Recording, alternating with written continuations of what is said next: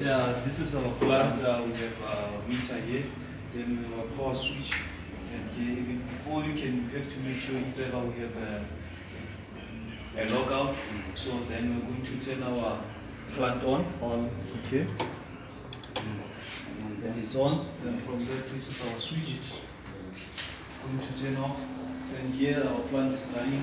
We have tank 1, we have tank 2. Then here is our light. This one is for our high level, then low level, then this one is for our motor.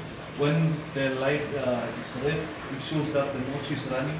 Then we have a flow, which is we call it a cascade. Yeah. The output of one is the input of another. Then here we have our level control.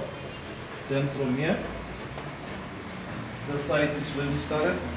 So far there was no wires. When first time we came here, our instructor, Mr. Owen, he just told us to strip all these wires, just to leave it naked. Then from there we will start from the beginning, which was a good thing. Then here we have Mr. of which he was one of our best here. He even came up with an idea that we should strip it again, then we should restart it again, which was a good thing. So far, we understand almost 99% of what is going on here. Then we have, this is our motor, like I said. Then we have magnetic flow.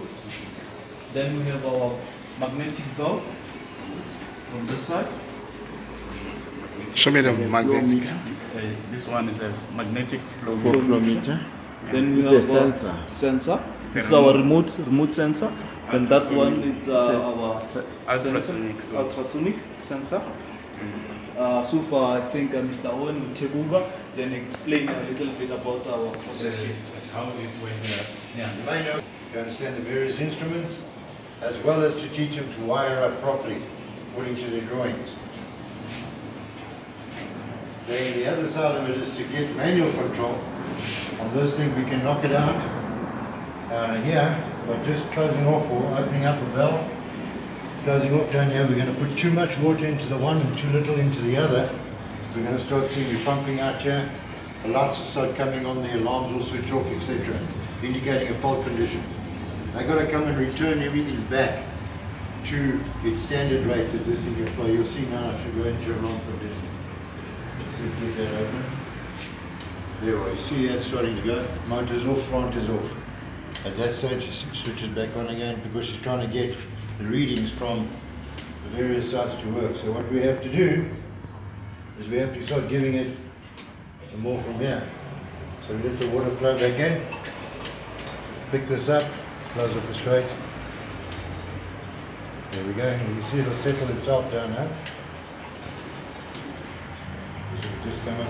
And the object behind this is what the guys get to wire in eventually, everything that's in here and understand the fault. The main object of them is to get them to wire the plant accordingly, connect everything up and understand it, how it operates to do the fault finding.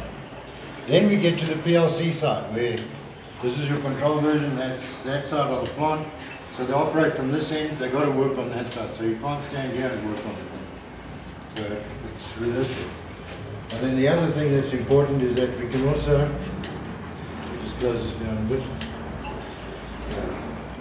What you can also do is that when the PLC guys come along, they do PLCs, they take this plant like this, that's why they do instruments, and they come do PLCs. They take this plant and they start making it run from the HMI interface that's here. They learn to program it, run it, and then there's different parameters. You can control flow, control level, you can control speed, everything that's in there. These little plants switch themselves, they work well. We'll just get this down. As you can see, the situation is back under control again. So underneath that's where it is, and again your level should be at a certain maintain. What does the level read on that side? What's it on the thing? It should be about 475. Yeah, it is. It should. Just under 0.5. 5. Which is equal distribution between the top tank and the bottom tank. What we can also do with these, with the guys that do the trade test, is that we hook up these plants, this plant to that plant, to that plant. And again, only giving them one tank of water. You notice the water is not running all the time, yeah. One tank of water split even.